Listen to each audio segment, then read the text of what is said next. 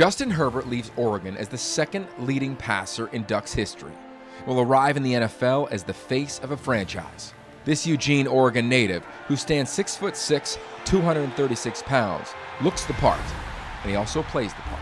Touchdown! And he chose to return to Oregon for his senior year and did not disappoint, leading his team to a Pac-12 title and a Rose Bowl championship, where he was named Offensive MVP.